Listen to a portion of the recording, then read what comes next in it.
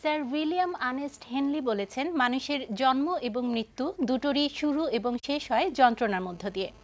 প্রিয় দর্শক, আমাদের জীবনের শুরু এবং শেষ যন্ত্রণার মধ্য দিয়ে হলেও জীবনে চলার পথে কখনোই ব্যথা বা যন্ত্রণা আমাদের কাম্য নয়। প্রিয় দর্শক, আপনাদেরকে ব্যথামুক্ত সুস্থ রাখার প্রয়াস নিয়ে শুরু করছি এসএটিভির স্বাস্থ্য বিষয়ক নিয়মিত আয়োজন ডিপিআরসি অ্যাডভান্সড পেইন ট্রিটমেন্ট। সঙ্গে আছে আমি ডাক্তার শাকিরা নোভা।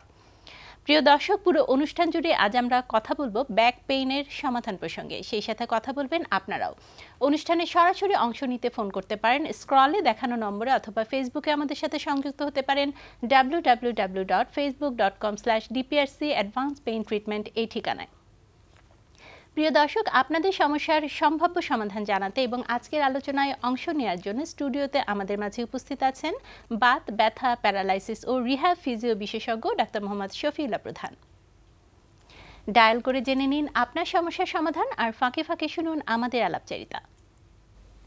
আপনাকে অনেক অনেক শুভেচ্ছা এবং স্বাগত জানাচ্ছি আমাদের আজকের পর্বে। আপনাকে অনেক ধন্যবাদ। ব্যাক পেইন আসলে খুব কমন একটা সমস্যা সবার জন্যই।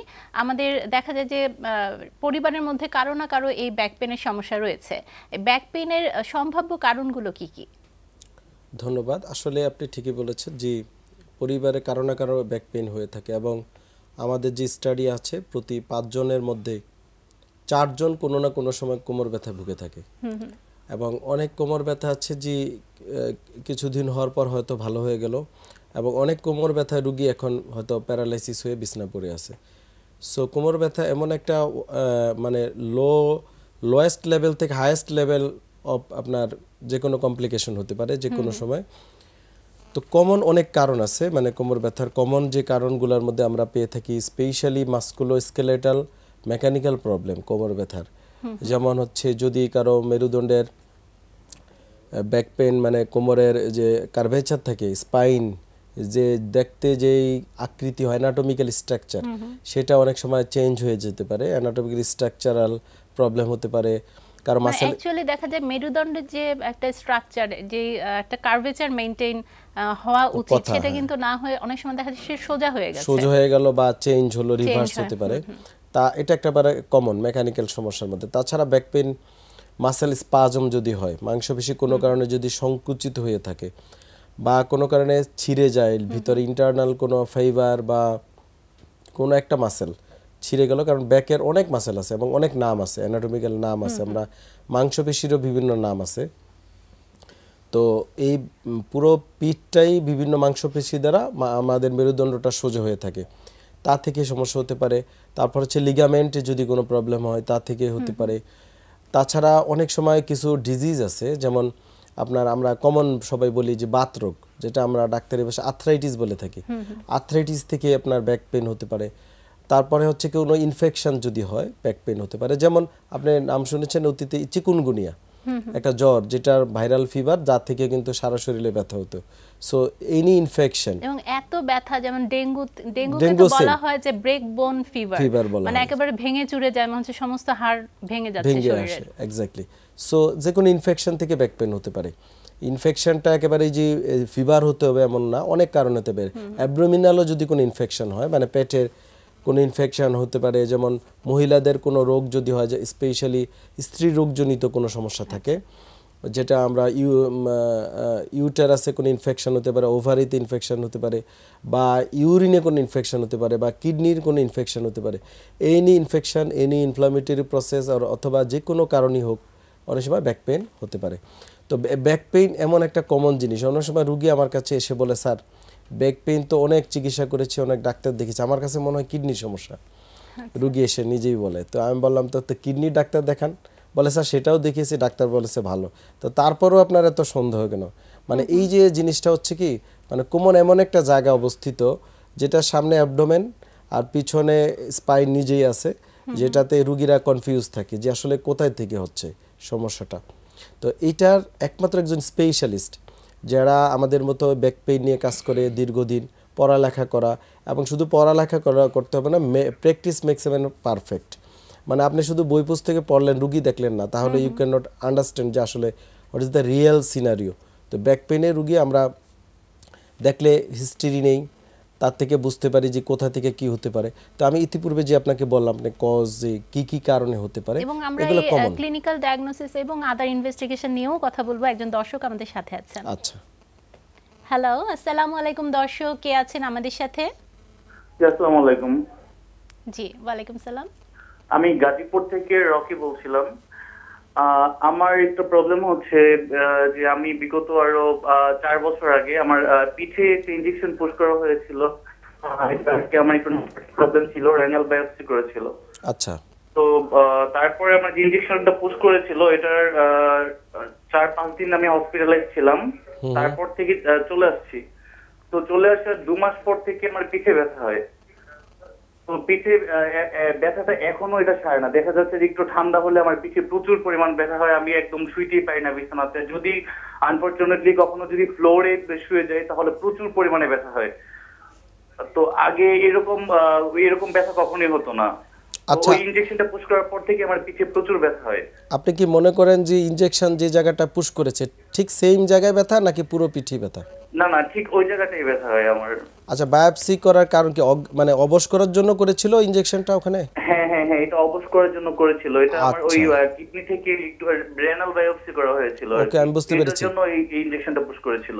আপনি কি করেন, আপনার পেশা কি, বয়স কত? আমার পেশা ছিল, আমি বিগত এর আগে করেছিলাম, আমি একটা লাইফস্টাইলে ছিলাম, এইচআর ম্যানেজমেন্টে ছিলাম, দাঁড়িয়ে জব করতাম কন্টিনিউয়াসলি। আর আমার বয়স হচ্ছে আপনার 27। ওকে, আপনার এই কোমর ব্যথা বা ব্যাক পেইনটা কি পায়ের দিকে নামে এবং কাজ করলে ব্যথা বেড়ে যায় বা মুভমেন্ট করলে এরকম কিছু হয়? না, এমনিতে পায়ের দিকে ব্যথাটা নামে না, আমার কোমরে ব্যথা হয় আর কি। মাঝে মাঝে কোমরে বেশ ভালো ব্যথা হয়।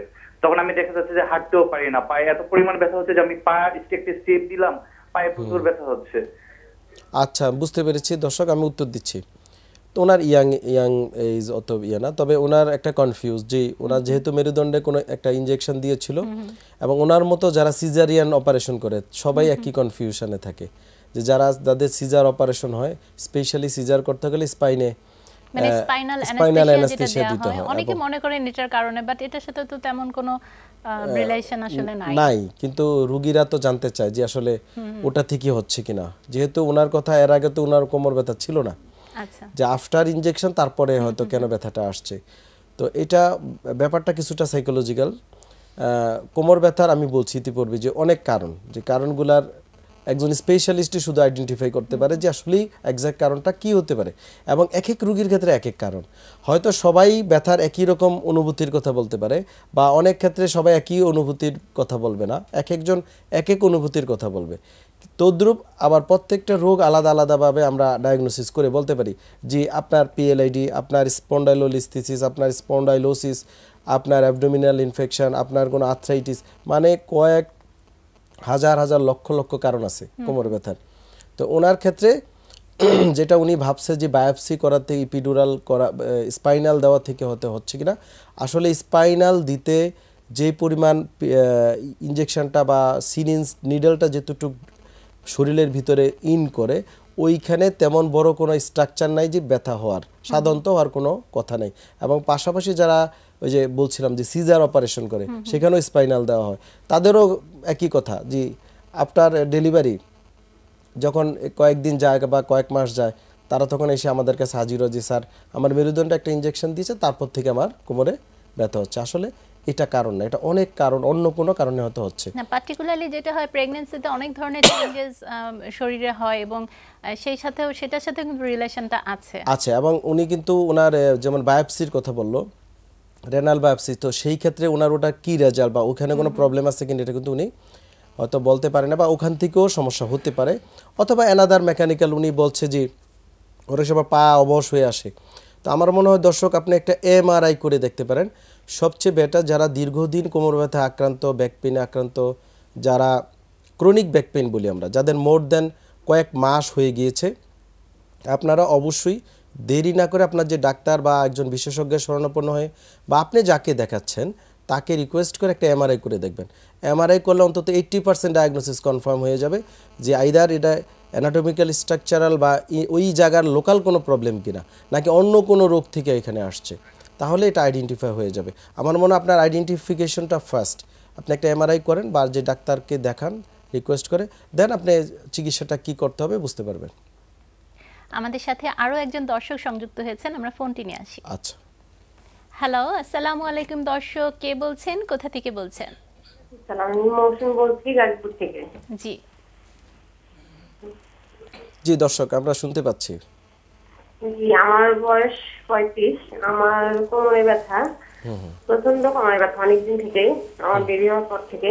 তো আমি অনেকবার ডাক্তার দেখাইছি, আবার 1 মাস আগে ডাক্তার দেখাইছি। ডাক্তার আমাকে এক্সরে করতে দিয়েছিল, আমি এক্সরে করছি। ডাক্তার বলছেন যে কোমরে ক্যালসিয়ামের ঘনত্ব কম। মানে রাত্রে শুইলে আমি এক কাপ থেকে আরেক কাপ খেতে পারি না আর কি, এরকম সমস্যা লাগে। আচ্ছা, তো উনি ক্যালসিয়াম দিয়েছে আপনাকে? এখন আমি ওষুধ খাচ্ছি, যে টিগাবা দিচ্ছেন আমাকে, তারপরে মাইলাক্স, এডিলাক্স আর ক্যালসিয়াম খেতে বলছেন অনেকদিন। খাচ্ছি আমি 1 মাস থেকে, কিন্তু তারপরেও ব্যথা আছে আর কি, যাচ্ছে না। আচ্ছা, কোমর ব্যথাটা কি আপনার পায়ের দিকে নামে, পেটের তল পেটে? হ্যাঁ, আমার ডান পায়ে মানে একদম রক টেনে ধরে ঝিঝি লাগার মতো হয়ে যায়, জি, গোড়ালি থেকে হাঁটু পর্যন্ত। এটা সবসময় আর কি, দেখা যায় 15 দিন হয়তো ভালো থাকি, তারপরে আবার ব্যথা ঝিঝি করে এরকম। তো কোমরের এই জন্য আমাকে এক্সরে দিয়েছিলেন, আমি এক্সরে করছি, বলছেন যে কোমরের ঘনত্ব কম আছে ক্যালসিয়ামের। তো সেটা কি এই জন্য না অন্য কোনো কারণে আমি বুঝতেছি না, আমার কোমর ব্যথাটা সবসময় থাকে। আচ্ছা, ওকে, ধন্যবাদ, আমি বুঝতে পেরেছি। ওনারও একই প্রশ্ন, জি, ওনার আসলে কোমর ব্যথা কি কারণে হচ্ছে। তো যেহেতু ডাক্তার সাহেব বলেছে ক্যালসিয়ামের ঘনত্ব কম বা যাই হোক, উনি ট্রিটমেন্ট দিয়েছে, যেহেতু রেজাল্ট আসে না, বুঝতে হবে যে ডায়াগনোসিসটা ক্লিয়ার না, মানে এখনো আসলে কনফার্ম ডায়াগনোসিস হয় নাই। যেটা বলা হয়েছে যে ক্যালসিয়াম ওনার ল্যাকিংস আছে এবং ওনার হয়তো হাড়ের ঘনত্বটা কম আছে।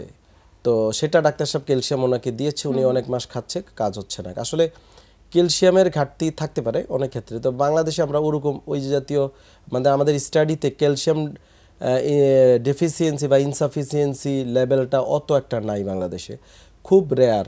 মানে আমরা যদি 100 রুগী দেখি, ম্যাক্সিমাম হয়তো ধরেন 5-6টা রুগীর ক্যালসিয়াম প্রবলেম ঘাটতি থাকতে পারে, বাট বেশিরভাগ ক্ষেত্রে সবার ক্যালসিয়ামের লেভেলটা ভালো বাংলাদেশে।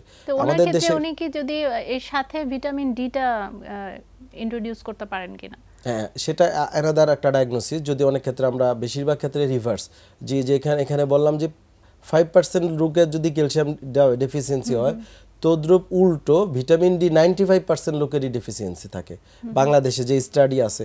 এবং আমার এটা জার্নাল পাবলিকেশন আমি করেছি ভিটামিন ডি এর। তো এইটা ওনার ক্ষেত্রে কিন্তু আসলে ভিটামিন ডি বা ক্যালসিয়ামের কোনো সাফিসিয়েন্সি বা ডেফিসিয়েন্সির ব্যাপার না।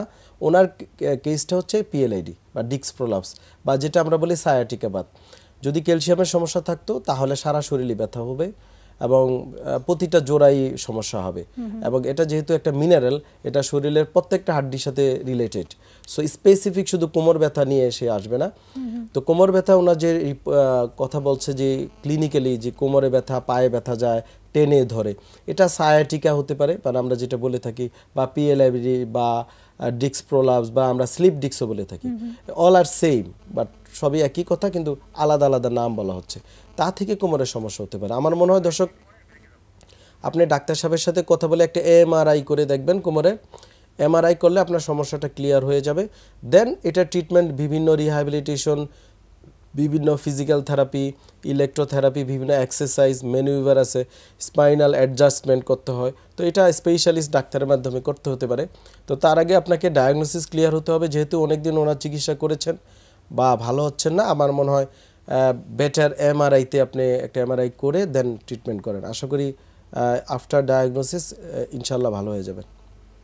আমার মনে হয় যে এই পরামর্শটা যদি উনি মেনে চলেন এবং এখন একটা এমআরআই করে ফেলেন, তখন উনি চিন্তামুক্ত হতে পারবেন। অবশ্যই এটা ক্লিয়ার হওয়া ভালো, যে কোনো ডায়াগনোসিস। কারণ হচ্ছে ব্যাক পেইন না, নট ওনলি, যে কোনো ডিজিজই ক্রনিক হয়ে গেলে, দীর্ঘমেয়াদী হয়ে গেলে হয়তো আরও খারাপের দিকে চলে যেতে পারে। বা ব্যাক পেইনও আমরা দেখেছি, যদি মোর দেন কেউ 3 মাস 6 মাস ভুগে থাকে, এই রুগীগুলো ভালো হতে চায় না, বা 5-6 বছর হয়ে গেছে, হয়তো 2 বছর ভালো হলে আবার ব্যাক করে। তো এই জন্য যে কোনো কিছুই ডায়াগনোসিসটা ফার্স্ট।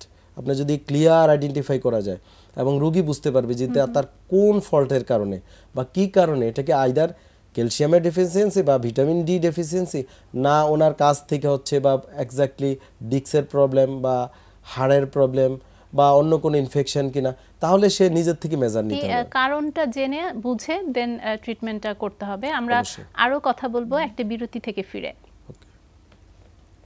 প্রিয় দর্শক, আপনারা দেখছেন ডিপিআরসি অ্যাডভান্স পেইন ট্রিটমেন্ট। এবারে নিচ্ছি ছোট্ট একটি বিরতি, ফিরছি কিছুক্ষণের মধ্যে, আমাদের সাথেই থাকুন।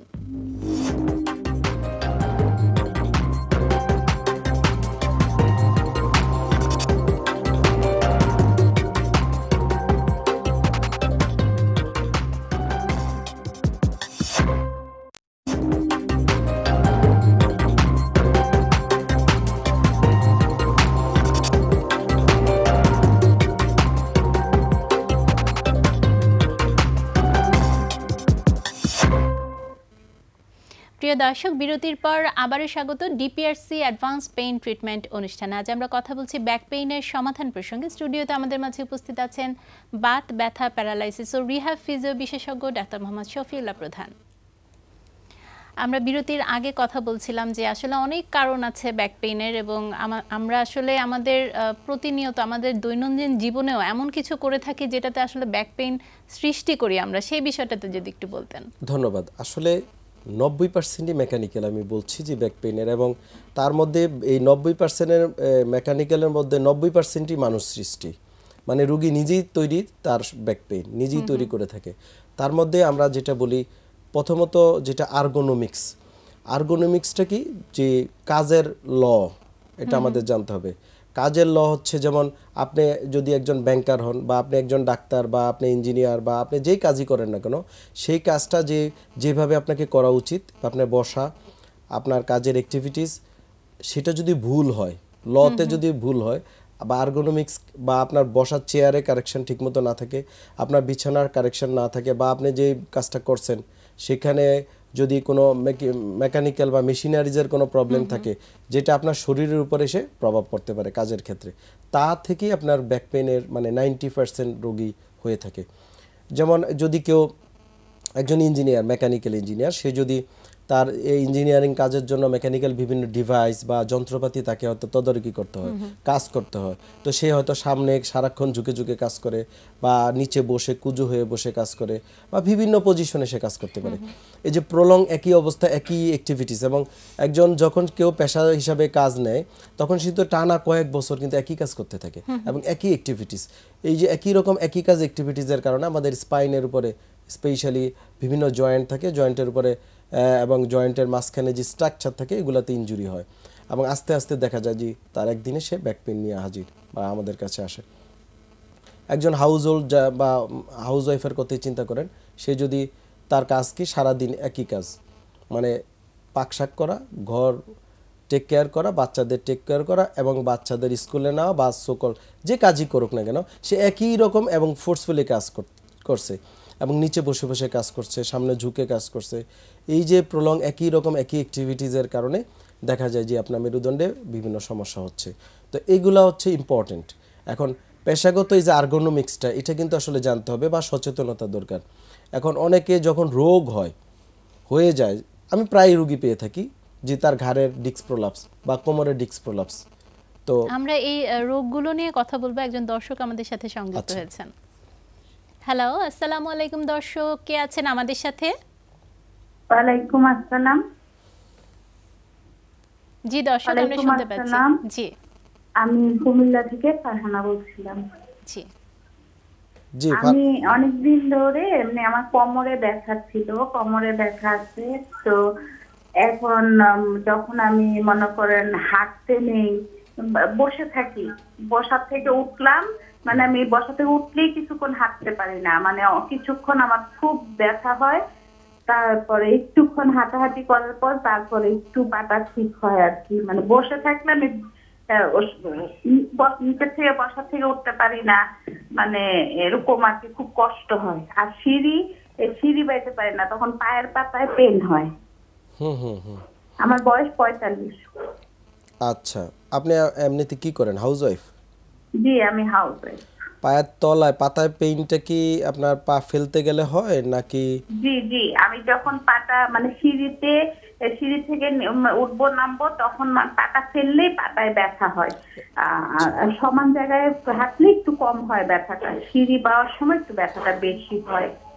আপনি কি ডাক্তার দেখিয়েছেন এই জন্য? জি, আমি ডাক্তার দেখিয়েছি। আমাকে কি বলেছেন ডাক্তার সাহেব? ডাক্তার সাহেব বলেছেন আমার পায়ের পাতা হাড় আর হাঁটুর হাড় ক্ষয় হচ্ছে, আর ইউরিক অ্যাসিড একটু বেশি আছে ওটা বলছে। আর আমাকে ধরেন ওষুধ দিচ্ছে, মেরিন ক্যালডি, জয়নিক্স পিএস, ব্যাকলন, তারপরে নিউরালজিন, ন্যাপ্রোজিন, এই মেডিসিন গুলো আমাকে দিয়েছে। এখন কি ভালো আছেন বা কি অবস্থা আপনার? না, এখন মনে করেন ওই যেরকম আশা করছি ওইরকম না, কিন্তু যেটা বললাম আর কি, যে বসা থেকে উঠতে পারি না বা অনেকক্ষণ বসে থাকলে আমি উঠতে আমার কষ্ট হয়। জি, ধন্যবাদ আপনাকে। আমি উত্তর দিচ্ছি। ওনার যে সমস্যা, এটা স্পন্ডাইলোসিস বা হাড় ক্ষয়, ঠিক আছে, ডাক্তার সাহেবের ডায়াগনোসিস।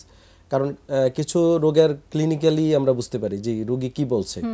যেমন উনি শুইলে ওনার বা বসলে উঠতে গেলে তার কষ্ট হয়, আবার হয়তো মুভমেন্ট করলে কমে আসে। আর পায়ের তলায় অনেক কারণেই ব্যথা হতে পারে। সেটা পার্টিকুলারলি উনি বলছিলেন যে সিঁড়ি দিয়ে উঠতে গেলে পায়ের তলায় ব্যথা হয়। তো এটা আসলে তলায় অনেক সময় আমরা বলি ক্যালকেনিয়াল স্পার হতে পারে বা প্লান্টার ফ্যাসাইটিস হতে পারে, আবার কোমরে স্পন্ডাইলোসিস হতে পারে। সাধারণত স্পন্ডাইলোসিসের পেইনটি এরকম, কিন্তু স্লিপ ডিস্ক বা অন্য যে খারাপ ডিজিজগুলো আছে এগুলো হচ্ছে পারসিস্টেন্ট পেইন করবে। মানে সে বসে থাকুক, শুয়ে থাকুক, হাঁটুক, অলওয়েজ একটা পেইন থাকবে। হয়তো হাঁটতে গেলে ব্যথাটা বেড়ে যেতে পারে, বা শুইতে গেলে ব্যথা বেড়ে যেতে পারে, বা একটা নির্দিষ্ট পশ্চারে গেলে তার ব্যথাটা বেড়ে যেতে পারে। তো আমার মনে হয় দর্শক, আপনার এই ট্রিটমেন্টের পাশাপাশি আপনাকে পুনর্বাসন চিকিৎসা নিতে হবে। বিভিন্ন rehabilitation therapy, physical therapy, electrotherapy, বিভিন্ন এক্সারসাইজ আছে, এবং কিছু স্পাইনাল অ্যাডজাস্টমেন্ট, যেটা আমাদের মতো যারা রিহ্যাবিলিটেশন বিশেষজ্ঞ তারা নিজেদের হাতে করিয়ে থাকে। কিছু এক্সারসাইজ আছে, এগুলো আপনাকে শিখে নিতে হবে, তাতে আপনার এই সমস্যাগুলো চলে যাবে। আসলে এই বিষয়গুলো ছোট ছোট কিছু টিপস যেটা আসলে আমাদেরকে অনেক হেল্প করে, এটা আসলে আমাদের জানাটা খুব জরুরি।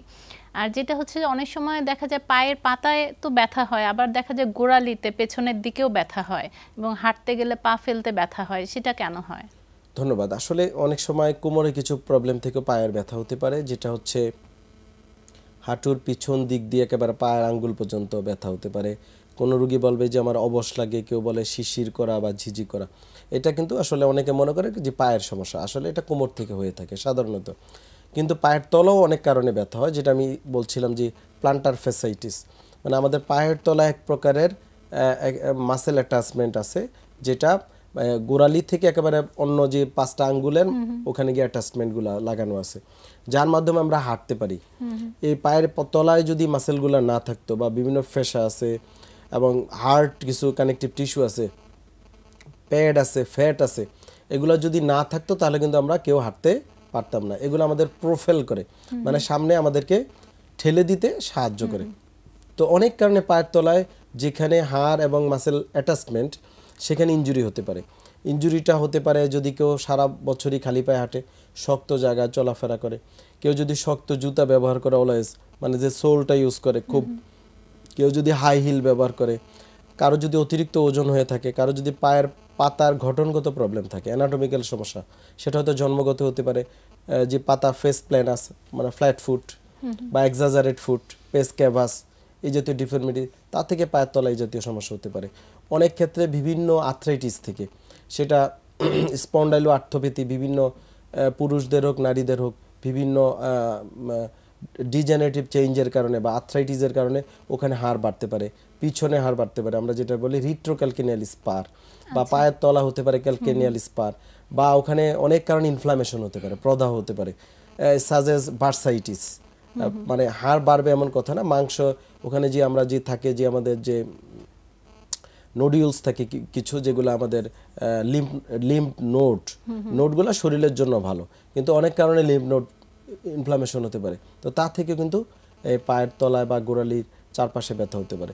তো অনেক কারণ, আসলে কারণের কিন্তু শেষ নেই। আমরা যে কারণগুলোর কথা বলছি, আপনি যেটা বলছিলেন যে ব্যাক পেইনের কারণ আছে যেটা হচ্ছে আর্থ্রাইটিসের কারণে হয়তো আর্থ্রাইটিসও তো অনেক ধরনের আছে, কমনলি কোনটা হয়ে থাকে?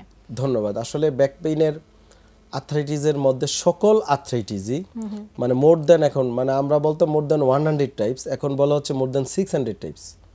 মানে আর্থ্রাইটিস মানে সবকিছু কিন্তু আপডেট হচ্ছে। এটা হচ্ছে এর কারণ হচ্ছে চিকিৎসা বিজ্ঞানের অগ্রগতি, যুগের অগ্রগতি, টেকনোলজির অগ্রগতি যা এবং রিসার্চ ওয়ার্ক, যার কারণে দেখা যায় যে এখন নতুন নতুন আরও ক্লিয়ার আইডেন্টিফিকেশন করা সম্ভব। তো আপনি যেটা বলছেন যে হ্যাঁ, কোমরে যে আর্থ্রাইটিসগুলো আমরা পেয়ে থাকি সাধারণত প্রত্যেকটা আর্থ্রাইটিস থেকে কোমর ব্যথা হতে পারে, তবে স্পেশালি স্পন্ডাইলোআর্থ্রোপ্যাথি এবং এই বিষয়টি নিয়ে আরো আমরা কথা বলবো। আমাদের সাথে একজন দর্শক সংযুক্ত হয়েছেন। হ্যালো, আসসালামু আলাইকুম দর্শক, কে বলছেন, কোথা থেকে বলছেন? আমি অ্যাডভোকেট নুরে আলম বলছিলাম, সুনামগঞ্জ চট্টগ্রামে। জি জি দর্শক, আমরা শুনতে পাচ্ছি।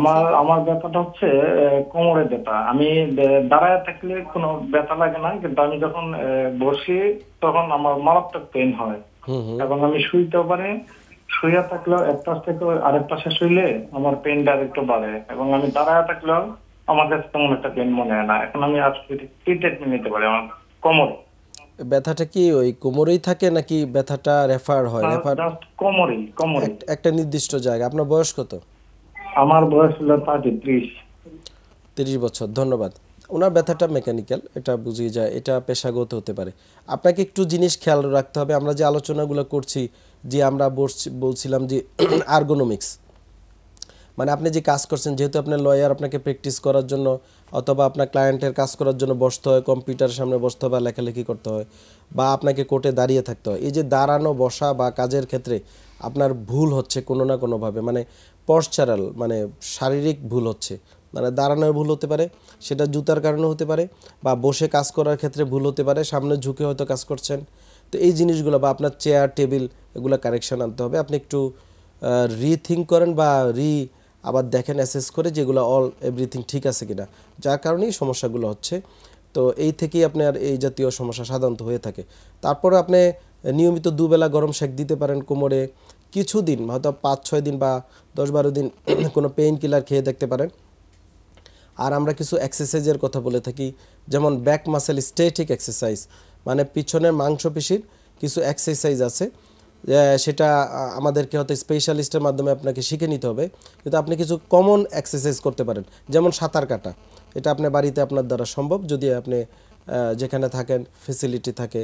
তারপর হালকা হাঁটা, রেগুলার অন্তত প্রতিদিন আধা ঘন্টা হাঁটার অভ্যাস করা, এই সকল এক্সারসাইজ করলে অনেকাংশে এই সমস্যাগুলো চলে যায়।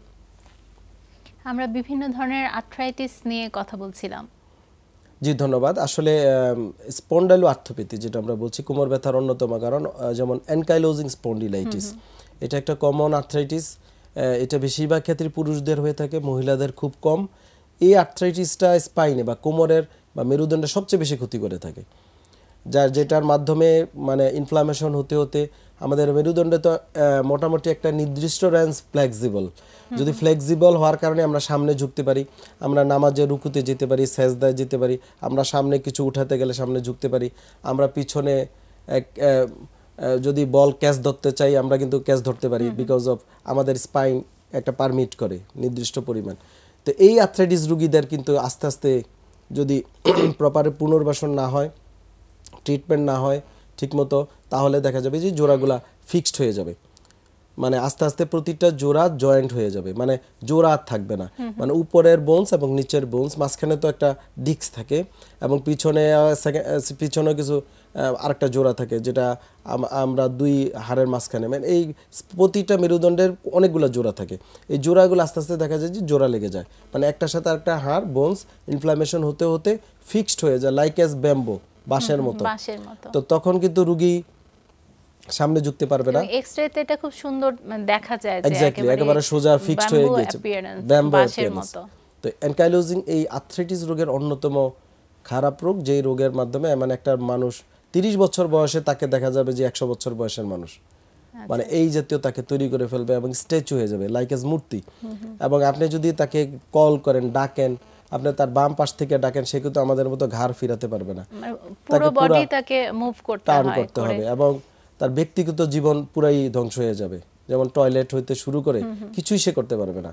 তো এটা সবচেয়ে আর্থ্রাইটিসের খারাপ যে রোগ আপনি জানতে চেয়েছেন, স্পন্ডাইলোআর্থ্রোপ্যাথি বা অ্যানকাইলোজিং স্পন্ডিলাইটিস। আমাদের সাথে আরো একজন দর্শক সংযুক্ত হয়েছেন, আমরা ফোনটি নিয়ে আসি। হ্যালো, আসসালামু আলাইকুম দর্শক, কে আছেন আমাদের সাথে? হ্যালো, আসসালামু আলাইকুম। ওয়ালাইকুম সালাম। জি, আমি সাইফুল ইসলাম বলছি, চাঁদপুর থেকে। জি জি, আমি অনেকদিন যাবত আপনার মাজার পেনে দেখতেছি। পরে আমি কিছু এমআরআই করেছিলাম।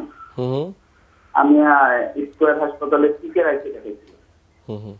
দেখানোর পরে উনি আমাকে বলল যে এমআরআই কোনো সমস্যা নেই, আমার মাজার নিচে যে একটা হাড় আছে একটা এক্সরে করেছিলাম, ওটাতে নাকি একটা হাড় প্লেট হয়ে গেছে। উনি আমাকে পিলো ইউজ করলাম। ইউজ করার পরে এখন আমি দেখতেছি যে আমি বেশিক্ষণ হাঁটতে পারি না। হাঁটলে আমার ওই মাসেল গুলি, পায়ের যে মাসেল, এগুলো প্রচুর পেন করে। হাঁটুর পিছনে যে রোগটা আছে না, এই রোগটা পেনের কারণে আমি বেশিক্ষণ হাঁটতে পারি না, বেশিক্ষণ দাঁড়িয়ে থাকতে পারি না। তখন আমার বসতে হয়, বসতে আমি পরে একটু রিলিফ লাগে, আবার একটু হাঁটলে মানে দোতলায় তিনতলায় উঠতে পারি না, পাশে উঠতে কষ্ট হয়। এখন তারপরে আমি কিছুদিন আগে মেট্রোপলিটন ডাক্তার মাহমুদুল হাসান ওনাকে দেখেছিলাম। উনি আমাকে কিছু চেক দিল, চেক দেওয়ার পরে এখন আবার বলছি যাওয়ার জন্য। স্যার এখন স্যার আমি এই ব্যথার জন্য কোনো কিছু করতে পারছি না, হাঁটতে খুব কষ্ট করছি। আপনার বয়স কত? আপনি কি করেন? আমার 40 বয়স, আমি ব্যবসা করি। আচ্ছা, এখন ব্যথাটা মানে কোমরে আছে প্লাস এবং পায়ের দিকে নেমে যায় আপনি বলছেন? জি জি জি। আচ্ছা, মুভমেন্ট করলে ব্যথা বেড়ে যায়? জি। কিন্তু এমআরআই আপনি বলছেন নরমাল? জি, আমাকে ওই ডাক্তার বলছিল এমআরআইটা নরমাল। আপনার এমআরআই ফিল্ম আছে ঠিক না আপনার কাছে? জি আছে। ওকে, ধন্যবাদ। আমি উত্তর দিচ্ছি। ওনার যে সমস্যাটা পিএলআইডি, তো পিএলআইডি রুগীর এই জাতীয় কমপ্লেন করবে। উনি যে যা বলছে হুবহু same complain. Specially PLID common যে টাইপগুলো আছে, যে রুগী বলবে আমি কিছু দূর হাঁটার পরে আমাকে একটু বসতে হয় বা একটু দাঁড়াতে হয়, একটু মাসেলটা যখন রিল্যাক্স হয় ছেড়ে দেয়, দেন আবার কিছু দূর সে হাঁটতে পারে, তা আবার তাকে টেনে ধরে। এবং রেফার্ড পেইন হবে। রেফার্ড পেইন কি? কোমর থেকে ব্যথাটা পায়ের দিকে নেমে যাবে বা টেনে ধরা, ঝিঝি লাগা, অবশ হয়ে যাওয়া, এটা হবে। তো কিন্তু এমআরআইটা আসলে ফিল্ম না দেখলে, আমি এই লাইভে কমেন্ট করা সো টাফ, ফিল্মটা দেখলে হয়তো আমি ক্লিয়ার বলতে পারতাম। তো দর্শক যাই হোক না কেন, আপনার যেহেতু আমার মনে হচ্ছে আপনার কথায় অ্যাকর্ডিং টু আপনার যে স্টেটমেন্ট, যে আপনার ক্লিয়ার ডায়াগনোসিস হয় নাই যে আপনি আসলে কি পিএলআইডি বা অন্য কোনো আর্থ্রাইটিস রোগে ভুগছেন কিনা বা অন্য কোনো সমস্যা আছে কিনা, তো সেটা ক্লিয়ার সব রিপোর্ট যদি সামনে দেখা যায় তাহলে হয়তো বলা যাবে। কিন্তু আমার কাছে মনে হচ্ছে এটা ডিস্ক প্রোলাপস বা স্লিপ ডিস্ক, যেটা আমরা পিএলআইডি বলে থাকি। এবং এটার ট্রিটমেন্ট কনজারভেটিভ বিভিন্ন থেরাপিউটিক ম্যানুভার বা অ্যাডজাস্টমেন্ট, রিহ্যাবিলিটেশন থেরাপি এগুলো করতে হবে, না হলে হয়তো সার্জারি করতে হবে। কিন্তু তার আগে আপনাকে ডায়াগনোসিসটা ক্লিয়ার হওয়া প্রয়োজন। আপনি একজন বিশেষজ্ঞের শরণাপন্ন হন বা ডাক্তার সাহেবকে আবার বলেন যে স্যার আমার এটা ক্লিয়ার করেন যে আসলে what is the cause, exact কারণ কি এই কোমর ব্যথার। অ্যাকচুয়ালি যেটা হয় যে একেবারে শেষ স্টেজে যে দেখা যায় যে তখন সার্জারি করতে হতে পারে, কিন্তু তার আগে কি কি ব্যবস্থা নেওয়া যেতে পারে? ধন্যবাদ। আসলে কোমর ব্যথার আমরা বারবার বলি যে বেশিরভাগ শুধু যারা রুগী তারা না, এবং যাদের রোগ এখনো হয় নাই বা যারা রুগী ভালো হয়ে গিয়েছেন, সবাইকেই কিছু নিয়ম মেনে চলতে হবে, এটা করা উচিত। স্পেশালি বসার ক্ষেত্রে যারা ডেস্ক জব করেন, তারা যদি স্ট্রেট না বসেন, সোজা হয়ে না বসেন, এবং আমাদের কোমরের জায়গাটা কিন্তু সামনে উত্তল, মেরুদণ্ডটা সামনে পেটের দিকে উত্তল। তো এখন যদি কেউ কুজো হয়ে সামনে বসে থাকে এভাবে সারাক্ষণ কম্পিউটিং করে কাজ করে, তাহলে তার এই রোগ জীবনও সারবে না, ইভেন কি সে আস্তে আস্তে ডিসেবিলিটি হয়ে যেতে পারে, পঙ্গু হয়ে যেতে পারে। এটা আমাদের স্ট্রেট বসতে হবে, প্রতি 1 ঘন্টা পর পর উঠে যেতে হবে, অথবা যে দাঁড়িয়ে কাজ করে, দাঁড়ানোর কাজ, ওয়েটার বা যারা সার্ভিস করে দাঁড়ানো, সারাক্ষণ এক জায়গায় যেন দাঁড়িয়ে না থাকে, বা 1 ঘন্টা পর পর যেন একটু বসে বা একটু হাঁটাহাঁটি করে। মানে ব্যাপারটা হচ্ছে যে পজিশনেই সে কাজ করুক, তাকে কিন্তু সেটা চেঞ্জ করতে হবে। আমাদের সাথে একজন দর্শক সংযুক্ত হয়েছেন, আমরা ফোনটি নিয়ে আসি। আচ্ছা, হ্যালো, আসসালামু আলাইকুম দর্শক, কে আছেন আমাদের সাথে? আসসালামু আলাইকুম আন্টি, আমি সাদিয়া গাজীপুর থেকে বলতেছিলাম। জি জি দর্শক, আমরা সবাই শুনতে পাচ্ছি। আন্টি, আমার মানে ব্যাক পেইন একটা, যেটা আমি ডাক্তারের কাছে দেখাইছিলাম, উনি বলছে এটা নাকি মাসেল পেইন।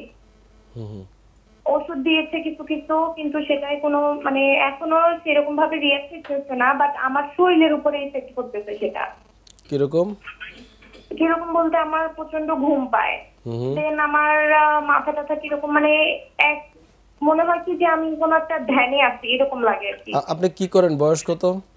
আমার বয়স 19 চলতেছে আর কি। কি করেন, স্টুডেন্ট? হ্যালো, হ্যাঁ, আপনি কি করেন, পেশা কি? হাউসওয়াইফ, বাট পাশাপাশি স্টাডিটা করতেছি। আচ্ছা, ওষুধগুলা থেকে হতে পারে, আপনার কথা আমি বুঝতে পেরেছি। আমাদের কাছে কি জানতে চাচ্ছেন? আমি বলতে চাচ্ছিলাম যে আমার যে ব্যাক পেইনটা, আমি সবকিছু পরীক্ষা নিরীক্ষা করছি, এখানে জাস্ট আমার নাকি প্রস্রাবে ইনফেকশন আসছে। ওকে। আর ব্যাক পেইন কোনো কিছুতেই আসে নাই, কোনো প্রবলেমই দেখা দেয়নি। সেটা জাস্ট উনি আমাকে মাসেল বলছে এটাতে। তো উনি আমাকে কিছু কিছু ওষুধ দিছে, সেটা হলো ব্লেকো দিছে, পোসেক দিছে, তারপরে টেন্ডোনিল দিছে, পিগাবা দিছে। ওকে। এটা দিছে, আর অ্যান্টিবায়োটিক দিছে আমার ইনফেকশনের জন্য আর কি। এখন ব্যথা আছে কিনা, আপনার ব্যাক পেইন আছে? এখনো মানে ওষুধ কন্টিনিউ করতেছি, যে কয়দিন খাই সেরকম ব্যথা থাকে না, আবার পরবর্তীতে ব্যথা উঠে পড়ে, এরকম হয়। আচ্ছা, ধন্যবাদ। জি, আমি উত্তর দিচ্ছি।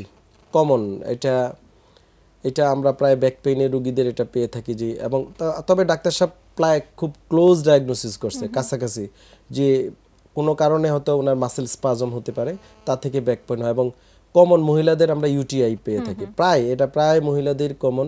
এবং ইউটিআই এর সাথে ব্যাক পেইন একটা রিলেশন আছে, মানে যদি কোনো কারণে প্রস্রাব ইনফেকশন হয় তাহলে কোমর ব্যথা হবে, এটা একবারে কমন। তো এই জন্য সবাই সাবধান হতে হবে যে এই জাতীয় জিনিসটা যদি অ্যান্টিবায়োটিক কত আর খাবে, অ্যান্টিবায়োটিকের চেয়ে বেটার হচ্ছে লাইফস্টাইল করা, প্রচুর পানি খাওয়া, হালকা হাঁটাহাঁটি করা, এক্সারসাইজ করা, এবং মুটিয়ে যেন না যায়, একজন মানুষ মোটা হয়ে যেন না যায়, যত মানে ওজনটা ধরে রাখতে পারে, কিছু রেগুলার মুভমেন্ট করা। মানে উনি যেহেতু হাউস ওয়াইফ বা স্টুডেন্ট, উনি হয়তো হাউসের কাজ করে আবার ওনার স্টাডির কাজ করে, এটার পাশাপাশি ওনাকে যেমন সাঁতার কাটা, একটু হাঁটা, সাইক্লিং হয়তো মহিলাদের সম্ভব না, কিন্তু হাঁটা তো সম্ভব। তো এই জাতীয় অ্যাক্টিভিটিস করতে হবে, তাহলে কিন্তু এই সমস্যাগুলো অনেকাংশে কমে আসবে। তো আমার মনে হচ্ছে ডাক্তার সাহেব যে ডায়াগনোসিস করেছে ঠিক আছে, কিন্তু ওই যে কিছুটা আপনি বলছেন যে অন্য সমস্যা হচ্ছে, সেটা ওষুধ থেকে হয়ে থাকে সাধারণত, বিভিন্ন মাসেল রিল্যাক্সিন বা আপনি বলছেন প্রিগাবালিন, এই জাতীয় ওষুধ থেকে অনেক সময় ড্রাউজিনেস বা ঘুম ভাব বা আপনার মানসিক একটা সমস্যা মনে হবে। তো আপনি ডাক্তারের সাথে কথা বলে ওষুধগুলো বন্ধ করে দিতে পারেন। আপনি পানি খান, নিয়মিত কিছু এক্সারসাইজ আছে কোমর ব্যথার জন্য। এখন তো দুনিয়া অনেক ওপেন, আপনার ডাক্তারই নিজেরাও অনেক কিছু শিখতে পারেন, ইউটিউবে বা ইন্টারনেটে সার্চ করে এই জাতীয় ডাটা পেয়ে যাবেন, কী কী এক্সারসাইজ করা উচিত, যেটা করলে আপনি বেটার মনে করবেন আপনি করতে পারেন। আবার কোমর ব্যথার জন্য গরম শেক বা ব্যথানাশক মলম খুবই উপকারী। আর আমি যে বলছিলাম হাঁটাহাঁটি করা, সাঁতার কাটা, এই জাতীয় অ্যাক্টিভিটিস করলে এগুলো চলে যাবে। আমরা ট্রিটমেন্ট নিয়ে কথা বলছিলাম যে প্ল্যান অফ ট্রিটমেন্টটা কেমন হওয়া উচিত, কি কি ধরনের এখন আধুনিক চিকিৎসা রয়েছে? ধন্যবাদ। আসলে আমি যেই লেভেলে এখন ট্রিটমেন্ট করি বা আমরা ডিপিআরসি হাসপাতাল, আমাদের যে পুনর্বাসন সেন্টার বা হসপিটাল, এখানে আসলে আমরা বেশিরভাগ ক্ষেত্রেই আমরা টার্সিয়ারি লেভেলের রুগীগুলো পেয়ে থাকি, মানে যে রুগীগুলো অনেক জায়গায় ঘুরতে ঘুরতে আমাদের কাছে আসে। তো আমরা আসলে আপনি যেটা জানতে চেয়েছেন যে আসলে কি করা উচিত, প্ল্যান অফ ট্রিটমেন্ট কি বা বেসিক ট্রিটমেন্ট কি, এগুলো আমাদের দেওয়ার কোনো সুযোগ আর থাকে না বা বলার কারণ হচ্ছে রুগীগুলা দেখা যায় যে ক্রনিক কেস, যে অনেক জায়গায় ফেল হয়েছে বা সার্জারি ফেল দেন আসছে। তো আমাদের ওই লেভেলে গিয়ে ট্রিটমেন্ট করতে হয়, যেটা আমাদের অনেক আমরা বলবো কোনো অ্যাডভান্স ট্রিটমেন্টে যেতে হয়। অ্যাডভান্স ট্রিটমেন্ট অনেক কিছু আছে, আমি ওদিকে যাচ্ছি না আজকে। আমি যেটা বলবো বেসিক ট্রিটমেন্ট কি, মানে কোমর ব্যথা হলে কি করা উচিত বা ব্যাক পেইন হলে কি করব বা করা উচিত। আমরা এই বেসিক ট্রিটমেন্ট এবং অ্যাডভান্স ট্রিটমেন্ট নিয়ে কথা বলবো একটা বিরতি থেকে ফিরে। আচ্ছা, প্রিয় দর্শক, আপনারা দেখছেন ডিপিআরসি অ্যাডভান্স পেইন ট্রিটমেন্ট। এবার নিচ্ছি ছোট্ট আরেকটি বিরতি, ফিরছি কিছুক্ষণের মধ্যেই, আমাদের সাথেই থাকুন।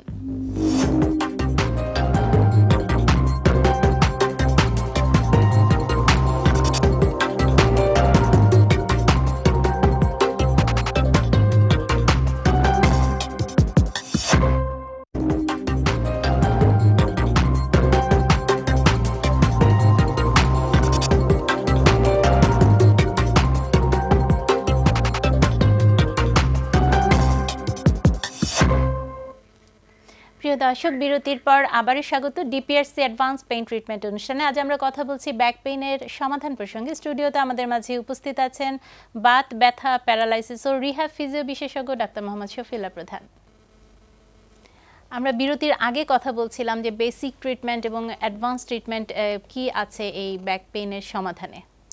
ধন্যবাদ। আসলে আমি যেটা বলবো, কেউ যদি কোনোদিন কোমর ব্যথা বা পিঠ ব্যথা চিন্তা হয়ে থাকে, তো সেটা হয়তো সে কিছুদিন দেখতে পারে, সেটা 10-12 দিন 15 দিন দেখতে পারে যে হ্যাঁ ব্যাক পেন অনেক কারণেই কিন্তু মেকানিক্যালি আবার চলে যায়। সেটা হতে পারে বসার কোনো সমস্যার কারণে, বা সে এমন একটা জার্নি করেছে যে জার্নিতে হয়তো তার মাসেল কোনো কারণে স্পাজম হয়েছিল বা স্ট্রেস পড়েছে, তো 10-15 দিন ওয়েট করতে পারে। যদি 10-15 দিনে না যায়, সেই ক্ষেত্রে কিছু নিজে ট্রিটমেন্ট করতে পারে, যেমন গরম সেক দেওয়া বা ঠান্ডা সেক দেওয়া, হালকা হাঁটাহাঁটি করা, কিছু পানি পরিমাণ বেশি বাড়িয়ে দেওয়া, এই জাতীয় অ্যাক্টিভিটিস করবে। কিন্তু তারপরেও যদি ব্যাক পেইন পারসিস্ট করে বা আরও বাড়তে থাকে, তো আমি বলবো সেই ক্ষেত্রে দেরি না করে বিশেষজ্ঞ শরণাপন্ন হওয়া উচিত। বিকজ একটা ডিজিজ শুরুতে যদি আপনি আইডেন্টিফাই করতে পারেন, তাহলে কিন্তু খুব সহজেই সমাধান করা সম্ভব। সেটা কিন্তু দেখা যাবে কয়েকটা মাত্র এক্সারসাইজে সে ভালো হয়ে যেতে পারে, বা কয়েকটা লাইফস্টাইল মডিফিকেশনে সে ভালো হয়ে যেতে পারে। কিন্তু সেই ক্ষেত্রে যদি সে দেখা যায় যে আমাদের যে বাংলাদেশে আমরা দেখে আসছি, সে নিজে নিজে ব্যথার ওষুধ কিনে খায়, শুরুতেই ব্যাক পেইন হলো, ওকে গেল ব্যথার দোকান থেকে একটা পেইন কিলার কিনে নিয়ে নিল, নিজে খেয়ে ফেললো, বা এটাই সবচেয়ে কি বলবো কমন প্র্যাকটিস বাংলাদেশ। এবং যেহেতু অ্যাভেলেবেল পাওয়া যাচ্ছে, আর কিছু ওষুধ আছে ওটিসি, মানে over the counter pain killer, over the counter আছে, যেটা ইচ্ছা করলে প্রেসক্রিপশন ছাড়াও সে কিনতে পারে। বা আমাদের মানুষের টেন্ডেন্সি হচ্ছে এটা, বা তার বাবা খাচ্ছে বা বোন খাচ্ছে বা মা খাচ্ছে কোমর ব্যথার জন্য, অন্য ডাক্তার দিয়েছে, সেম ওষুধ সে বাসায় আছে, সে নিজে খেয়ে ফেললো, হ্যাঁ ভালো হয়ে গেল। কিন্তু এই জাতীয় ভুল যেন কেউ না করে, এটা আমার ফার্স্ট সাজেশন। এটা কিন্তু বেসিক ট্রিটমেন্টের একটা অংশ। সেটা না করে সে একজন স্পেশালিস্টের কাছে যাওয়া, স্পেশালিস্টের কাছে যাওয়াটাও কিন্তু রুগীরা জানে না যে কি করতে হবে, যে কার কাছে যেতে হবে। তো রুগী মনে করে যে একজন ফার্মাসিস্ট আছে তার কাছে গেল, বা গ্রামের কোনো গ্রাম্য ডাক্তারের কাছে গেল, বা কোনো একজন নর্মাল একজন মেডিকেল অফিসার বা তার কাছে গেলে সে অবশ্যই তাকে একটা বেসিক আবার কোনো পেইন কিলার দিবে বা এই জাতীয় চিকিৎসা দিবে, কিন্তু এটা আইডেন্টিফাই হবে না। এই জন্য যে কোনো রোগী, শুধু যে ব্যাক পেইন নট অনলি, আপনার যে কোনো সমস্যাই স্পেশালিস্ট, মানে যারা এই জাতীয় রোগ নিয়ে কাজ করে বা শরীরের এই অংশটা নিয়ে কাজ করে, স্পেশালি যেমন বুক নিয়ে কাজ করে কারা, চেস্ট স্পেশালিস্ট, তারপরে হচ্ছে আপনার কার্ডিওলজিস্ট। সো আপনি এই দুজন ডাক্তারের কাছে গেলে অন্তত বুকের যে কোনো সমস্যার আপনি অ্যাডভান্স ট্রিটমেন্ট বা ডায়াগনোসিসটা ক্লিয়ার পেয়ে গেলেন, আপনাকে হয়রানি হতে হলো না, অনেকগুলো জায়গা দৌড়াতে হলো না, আপনি কনফার্ম হতে পারলেন। তো ব্যাক পেইনে আমরা যারা ব্যাক পেইন নিয়ে কাজ করি দীর্ঘদিন, এই জাতীয় ডাক্তারের কাছে যদি সে শরণাপন্ন হয়, তাহলে ডায়াগনোসিসটা সে প্রাইমারি মানে বোঝা যাবে যে কি হয়েছে, ওইভাবে আমরা ট্রিটমেন্ট দিলেই সে ভালো হয়ে যায়। আর বেসিক ট্রিটমেন্টের মধ্যে আমরা যে পদ্ধতির কথা বলে থাকি, স্পেশালি বেশিরভাগ ক্ষেত্রেই রুগীকে যদি কিছুদিন সামান্য লো ডোজে পেইন কিলারের সাথে মাসেল রিল্যাক্সিন প্লাস কোনো সাপ্লিমেন্ট প্লাস এক্সারসাইজ দিলেই সাধারণত রুগীগুলো ভালো হয়ে যায়। সেটা অবশ্যই একজন স্পেশালিস্টের তত্ত্বাবধানে হতে হবে। তাও যদি সমাধান না হয় বা আরও অ্যাডভান্স কেস হয়ে থাকে বা আর একটু খারাপ রুগী হয়ে থাকে, সেই ক্ষেত্রে আমরা হয়তো রুগীর এমআরআই করে দেখি, বা একটা এক্সরে করে দেখি, বা একটা সিটি স্ক্যান করে দেখি, বা আর্থ্রাইটিস ডায়াগনোসিসের জন্য আমরা কিছু ব্লাড টেস্ট করে দেখি, যে টেস্টগুলোর মাধ্যমে আমরা তো আইডেন্টিফাই করতে পারি যে এই জাতীয় কোনো রোগ, এবং সেটাও যদি ওই সময় আইডেন্টিফাই হয়ে যায়, এটাও একটা প্রাইমারি, মানে ওই রোগটার জন্য মাত্র শুরু হয়েছে।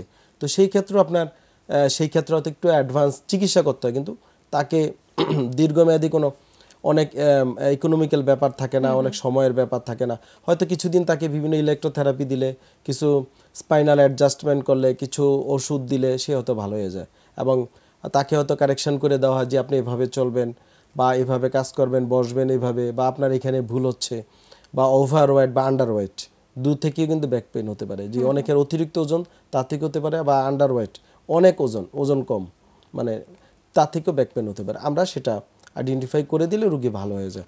অথবা এই যে কিছু রুগীকে আমি পরামর্শ দিলাম যে আপনি হাঁটবেন, সাইক্লিং করবেন, সাঁতার কাটবেন, এতেই বেশিরভাগ রুগী দেখা যায় যে প্রাইমারি স্টেজে ভালো হয়ে যায়। আর আপনি যেটা বলছেন অ্যাডভান্স কেসগুলা দেখা যায় যে 1 বছর, 2 বছর, 6 মাস রুগী ভালো হচ্ছে না, এখানে যাচ্ছে ওখানে যাচ্ছে, ডাক্তারের কাছে যাচ্ছে, বিদেশ যাচ্ছে, ঘুরে আসছে, বা রুগী অপারেশন করার প্রয়োজন বা অপারেশন করেছে ভালো হচ্ছে না, তো এই রোগীগুলো হচ্ছে অ্যাডভান্স। তো এই অ্যাডভান্স ট্রিটমেন্টের মধ্যে আমরা যেটা এই অ্যাডভান্স ট্রিটমেন্ট নিয়ে কথা বলবো। একজন দর্শক আমাদের সাথে সংযুক্ত হয়েছেন। হ্যালো, আসসালামু আলাইকুম দর্শক, কে বলছেন, কোথা থেকে বলছেন? ওয়ালাইকুম আসসালাম। ওয়ালাইকুম আসসালাম। আসসালামু আলাইকুম ওয়া রাহমাতুল্লাহ। দর্শক, আপনার টেলিভিশনের ভলিউম কমিয়ে আমাদের সাথে কথা বলুন। আচ্ছা, ঠিক আছে। আমি সাইফুল ইসলাম সিরাজগঞ্জ থেকে বলছি। আমার বয়স 40, পেশায় শিক্ষক। আমার 2014 সালে আমি পিএলআইডি প্রবলেমে বাম দিকে বাঁকা হয়ে গিয়েছিলাম। আমার ডিস্ক ডিসপ্লেস হয়ে গিয়েছিল। তারপরে থেরাপি নিয়ে চেষ্টা করেছিলাম সোজা হওয়ার জন্য, হয়নি। পরে সার্জারি করতে হয়েছে। তো সার্জারি করার পর আমি বাম দিকে যে বাঁকা হয়ে গিয়েছিলাম সেখান থেকে মোটামুটি সোজা হয়ে এখন স্বাভাবিক জীবনযাপন করতে পারছি। বাট অপারেশনের পরপরই আমার বাম পায়ের আঙ্গুলগুলো ঝিঝি লেগে শক্ত হয়ে গেছে, মানে অনেকটাই সেন্স কম। হাঁটতে গেলে জুতা খুলে যায়, মোটরসাইকেল ড্রাইভ করতে গেলে পায়ে থেকে জুতা পড়ে যায়, অনেক সময় বিছানায় শুই দেখা যায় বাম পায়ের জুতাটা বিছানায় উঠে আসছে, বুঝতেই পারি না। মানে এরকম শীতকালে যেমন প্রচন্ড শীতে হাতের আঙ্গুলগুলো মানে শীতকে লেগে যায়, আমার আঙ্গুলগুলো এরকম বাম পায়ের আঙ্গুলগুলো এবং আঙ্গুলের কিছু উপরে পাতা, পায়ের পাতা, যেটা শীতকে লেগে আছে। অপারেশনের ডাক্তার যিনি আমাকে সার্জারি করেছিলেন উনি অনেক চেষ্টা করেছেন, বারবার ওষুধপাতি ঘুরিয়ে দিয়ে এই ঝিঝিটা ছাড়ানোর জন্য, ছাড়েনি। তারপরে আমি আরো অন্যান্য বিশেষজ্ঞকে দেখিয়েছি, তেনারাও আমাকে অনেক রকমের ওষুধ দিয়ে চেষ্টা করেছেন। শেষমেশ একটা টেন্স থেরাপির সাজেস্ট করেছিল, আমি থেরাপিও নিয়েছি, বাট আমার কোনো রেজাল্ট আসেনি এখন পর্যন্ত। আমি নিউরোসায়েন্স হসপিটালেও চিকিৎসা নিচ্ছি প্রায় 4 মাস, সেখান থেকেও আমি কোনো রেজাল্ট পাচ্ছি না। কাইন্ডলি আমাকে যদি একটু, আমি এটা নিয়ে খুব মানে দুশ্চিন্তায় আছি যে ভবিষ্যতে 5-10 বছর পর মানে আবার পাটা ল্যাপস হয়ে যায় কিনা। তো আমার এই ঝিঝিটা সারানোর ব্যাপারে যদি কোনো পরামর্শ থাকে, পায়ের আঙ্গুলগুলো মানে শীতকে লেগে আছে, এটা সারানোর জন্য। ধন্যবাদ। আপনার এই অপারেশনটা হয়েছে লাস্ট কতদিন হলো এই পর্যন্ত আজকে নিয়ে? 14 সালে হয়েছে। মানে অনেক বছর হয়ে গিয়েছে, ঠিক না? হ্যাঁ, 4 বছর, 4.5 বছর। আচ্ছা, আফটার অপারেশন মানে সার্জন অপারেশন করার পরে কোনো ওষুধ ছাড়া কোনো থেরাপি বা কোনো এক্সারসাইজ কিছু করেছিলেন অপারেশনের পরে? না, আমাকে সার্জারি করার পরে বললো যে 2 মাস, যেটাই এমনি অনেকে লেগে থাকে, তো এমনি এটা সেরে যাবে, যদি না সারে তাহলে 1 মাস পর থেকে আমি মেডিসিন দিয়ে ট্রাই করবো। তো ঠিক 1 মাস পর থেকে উনি প্রায় 3 দফায় আমাকে মেডিসিন দিয়ে ট্রাই করে দেখেছে যে আসলে এটা তবে আপনি এখন আগের চেয়ে ভালো, কিন্তু আপনি ভয় পাচ্ছেন ভবিষ্যতে আবার খারাপ হচ্ছে কিনা, এই তো? হ্যাঁ, ভবিষ্যতে বলতে আমার এই যে পাটা যে এরকম মানে এরকম শক্ত হয়ে আছে পায়ের আঙুলগুলো, ভবিষ্যতে ভয় পাওয়া স্বাভাবিক, কারণ পাটা যদি প্যারালাইসিস হয়ে যায় অথবা অচল হয়ে যায়, বয়স বাড়ার সাথে সাথে সেটগুলো তো আমার আগের মতো কাজ করবে না, নার্ভগুলো তো আগের মতো আর কাজ করবে না। যে নার্ভগুলো এখন মানে যেভাবে কাজ করতেছে, বয়স বাড়লে তো এই নার্ভগুলো এইভাবে এতটুকু কাজ করে আমাকে চলাতে পারবে কিনা, আমি মানে ভয় তো পাওয়া স্বাভাবিক। জি, ধন্যবাদ। আমি উত্তর দিচ্ছি। এবং আমি আরেকটু বলবো যে আমি কি ধরনের ওষুধ সেবন করেছি এই ঝিঝি সারানোর জন্য, যদি একটু শুনতে চান আমি একটু। ওকে, বলেন, আর একটু সংক্ষেপে বলবেন, আর এখন কি খাচ্ছেন সেটা বলেন। আচ্ছা, এখন আমি পারকিডল খেয়েছি, সিনারন খেয়েছি, ড্রাই প্যান্টন খেয়েছি, ল্যাক্সোটেন খেয়েছি, মায়োলাক্স খেয়েছি, সুপ্রাভি খেয়েছি, ন্যাপসেক খেয়েছি, টিটিসি খেয়েছি, তারপরে নিউরোবি, প্রিগাবালিন গ্রুপের অনেক ওষুধ খেয়েছি। এখন আপাতত খাচ্ছি আপনার যেটা লাস্ট সর্বশেষ, সেটা খাচ্ছি হলো নিউকোজ বি, এলাক্ট্রল আর নিউসেপটিন আর। আমি জানি না এই 3টা ওষুধ কেন স্যার দিয়েছেন। জি, ধন্যবাদ। আমি উত্তর দিচ্ছি, যেহেতু আপনার স্পেসিফিক কোশ্চেন, আমি স্পেসিফিক উত্তর দিয়ে দিই, আপনার জন্য ভালো হবে। প্রথমত হচ্ছে আসলে যে কোনো অপারেশন পরবর্তী, মানে আমাদের দেশে হয়তো টিমওয়ার্কটা এখনও হয় না, ভবিষ্যতে হবে, বাট হওয়ার পথে। অপারেশন পরবর্তী যে কোনো সার্জারি হোক, সেটা স্পাইন হোক, ব্রেনের হোক, হাতের হোক, পায়ের হোক, পুনর্বাসন চিকিৎসা যত দ্রুত সম্ভব করা যায়, রোগীর অপারেশন সাকসেস রেট তত বেশি আসবে। এটা স্টাডি দ্বারা প্রমাণিত, ওয়ার্ল্ড হেলথ অর্গানাইজেশন স্বীকৃত কথা, এটা আমার নিজের কথা আমি বলছি না। তো সেটা ওনার ক্ষেত্রে হয়নি, যার কারণে ওনার হয়তো পরবর্তীতে সমস্যাটা রয়ে গিয়েছে বা কোনো কারণে হয়নি। তো পরবর্তীতে আপনি হয়তো ট্রিটমেন্ট করেছেন, অনেক কিছু হোক, যা কিছু হোক, ওটা ওদিকে না গিয়ে আপনাকে আমার সাজেশন, আপনি আপনার মেরুদণ্ডটা আবার ফার্দার একটা এমআরআই করে দেখবেন যে বর্তমানে কি অবস্থায় আছে, এবং কিছু টেস্ট করে দেখবেন, স্পেশালি সিবিসি প্লাস ভিটামিনের লেভেলগুলা, specially vitamin D, calcium level, vitamin B12 level, এই লেভেলগুলো দেখে দেবেন। কারণ আপনাকে ডাক্তার সাহেব এখন যে ওষুধগুলো খাওয়াচ্ছে এগুলি কিছুটা এই জাতীয় ভিটামিন দিচ্ছেন, ওনারা ট্রাই করতেছেন ইমপ্রুভ হয় কিনা। সো আপনি বেটার আপনি অ্যাট ফার্স্ট এই জাতীয় ভিটামিনের লেভেল কি আছে শরীরে একটু আপনি দেখেন যেগুলো ঠিক আছে কিনা। যদি ঠিক থাকে কেন অযথা আপনি এইসব ভিটামিন খেতে যাবেন। এখন আসেন এইটার এত বছর পর ট্রিটমেন্ট কি, এইটার যদি MRI-তে আপনার ভালো থাকে তাহলে এখনও আমরা আশাবাদী বাই রিহ্যাবিলিটেশন, বিভিন্ন ইলেকট্রোথেরাপি, বিভিন্ন আমরা বলি আকুপাংচার, ড্রাই নিডলিং এবং কিছু স্পেসিফিক এক্সারসাইজ আছে যেটা স্পেশালিস্টরা সারা ওয়ার্ল্ডে করে থাকে, হাতে করতে হয়। এবং কিছু এক্সারসাইজ আছে যেটা আমরা রুগীদেরকে শিখিয়ে দিয়ে থাকি বা রুগীরা নিজেরা করে, যেটার মাধ্যমে ভালো একটা রেজাল্ট আসার সম্ভাবনা আছে। আর রেজাল্ট আসুক না আসুক, আপনি যদি এই জাতীয় কাজগুলো করতে পারেন এবং আপনাকে শিখিয়ে দেওয়া হয় বা আপনি এই জাতীয় ট্রিটমেন্ট কিছুদিন নেন, আপনি যে ভয়টা পাচ্ছেন ভবিষ্যতে আবার খারাপ হবেন কিনা, ইনশাআল্লাহ এই জাতীয় থেকে আপনি অন্তত প্রিভেনশন মানে একটা প্রিভেন্টিভ মেজার নিতে পারবেন। আমার মনে হয় উনি যদি একজন ফিজিওথেরাপি যদি উনি এখন রেগুলার নেন অনেকটাই ভালো বোধ করবেন। আমরা আজকে অনুষ্ঠানে একেবারেই শেষ প্রান্তে চলে এসেছি। আপনাকে অসংখ্য ধন্যবাদ জানাচ্ছি আমাদের স্টুডিওতে আসবার জন্য। আপনাকে অনেক ধন্যবাদ। এসিটিভির যারা দর্শক দেখছেন প্রোগ্রামটি, সবাইকে অসংখ্য ধন্যবাদ। প্রিয় দর্শক, এই ছিল আমাদের আজকের আয়োজনে। দেখা হবে আগামী পর্বে নতুন কোনো বিষয় নিয়ে। সে পর্যন্ত সবাই ভালো থাকুন, সুস্থ থাকুন। আর এই অনুষ্ঠানটি পুনঃপ্রচার করা হবে আজ রাত 1:30 ধন্যবাদ সবাইকে।